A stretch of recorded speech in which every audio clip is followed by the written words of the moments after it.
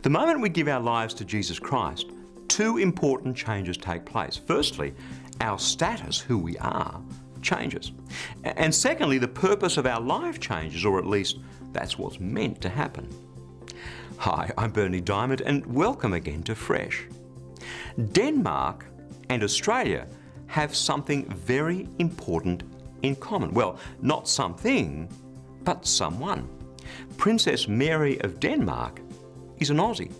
She was a normal person with a normal job until one day she met the visiting Prince Frederick, and the rest, as they say, is history. Now, I can't imagine what it must be like making the transition that she must have gone through to become a member of a royal household.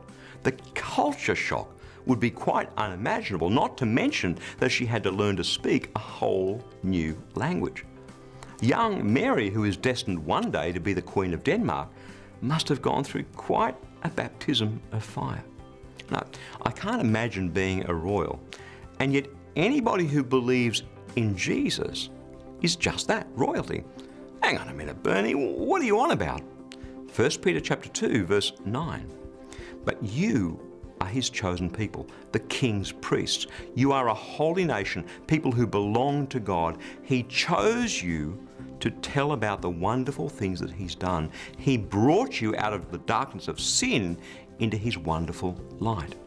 So, the Bible tells us that those of us who believe in Jesus are a chosen race and a holy nation, God's own people, children of the living God.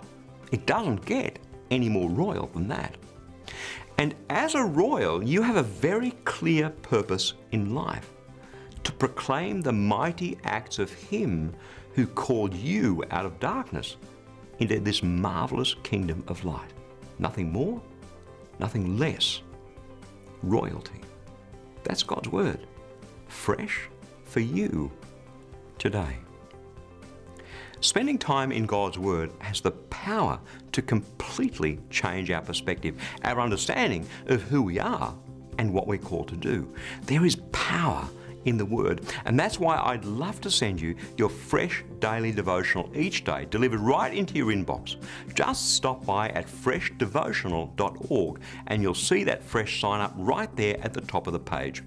And when you do subscribe, you'll immediately receive a copy of my ebook, How Can I Hear God Speak to Me? That web address again is christianityworks.com.